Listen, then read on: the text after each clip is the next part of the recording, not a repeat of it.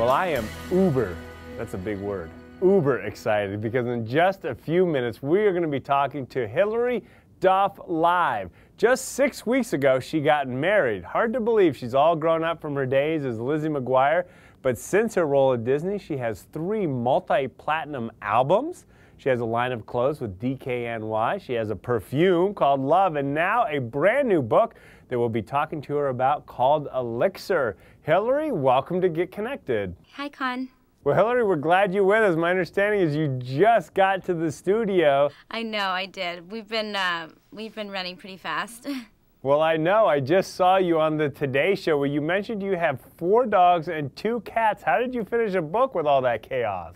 You know what? The cats are pretty cool, but it was the dogs that sometimes, they were there for a lot of it, but sometimes, like, the doorbell rings or the phone rings and one starts and then they all start and you're just like, oh, I can't concentrate, So they took a few trips down to my mom's house. But the cats, they were pretty involved, actually, in the process. Stepping on my keys on my computer and stuff. Well, through all those obstacles, Hilary, congratulations on your first book. Thank you. Well, Hilary, as you know, your lead character's name is Clea. How did you come up with her? You know what? It's funny. That was a tough process, was naming all the characters. And we were just trying to think of something unique and different. And we were thinking Leia. I have a friend named Leia.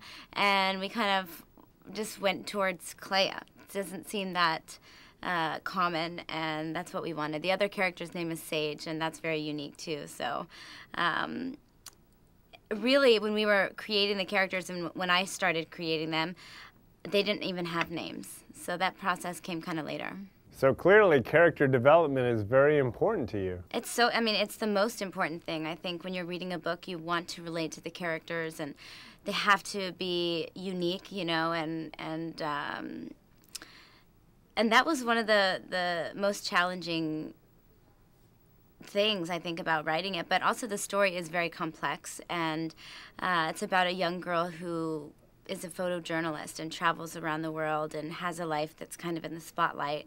And she's on a mission to find her father, who disappeared on a humanitarian trip. And it's kind of a race against time to find this elixir of life. And she ends up finding her soulmate through this process. And they realize they've been together lifetime after lifetime, and he's kind of haunting her photographs. So there's a little bit of mystery. There's like a lot of love and action, and there's a lot going on. It's hard to explain in a few sentences. Well, there's one thing you can clear up. Is Sage considered a nice guy? Because I know us nice guys usually finish last. You know what? The nice guy, he's a good guy, but I don't want to give too much away. There is a little bit of a love triangle going on, because the person she travels the world with is her best friend, Ben, and obviously he's in love with her, and he's the nice guy, so he kind of finishes last. Dang it, Hilary. In your next book, the nice guys are going to have to finish first. Now, Clea believes in love and lives in the moment. That seems to describe you, Hilary.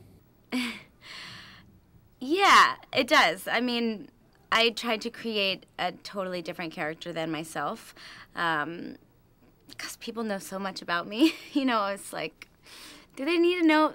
Is there anything more that people want to know about me? But clearly, writing a story about a character, parts of yourself seem to filter through. Well, I'm certainly glad it did make it into the book. And now Clea and Sage, fell in love at first sight.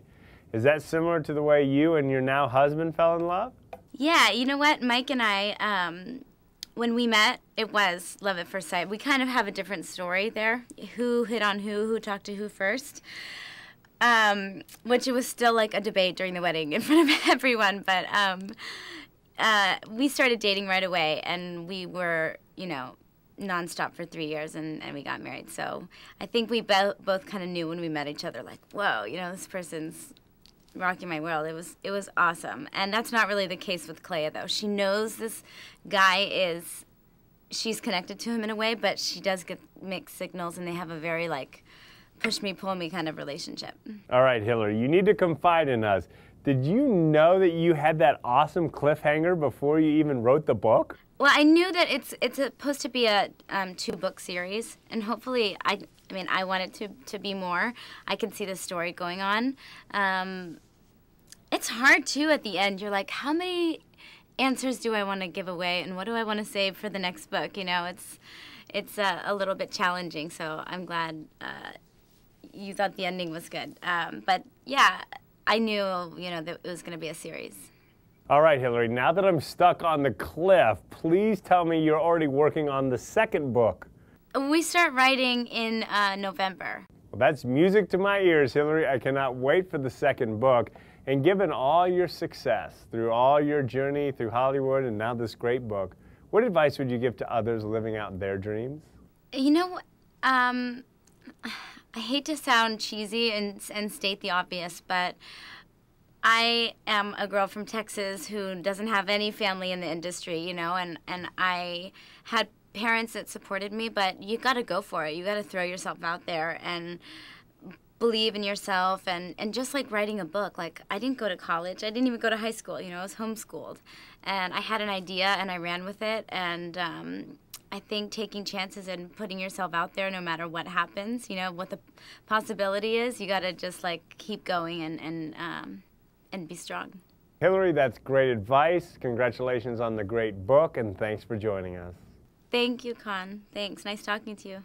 Well, I'm definitely glad she took her own advice because we've gotten to enjoy her in the movies, TV, music, and now this great book. And I cannot wait for the second book. This one out, remember, is called Elixir.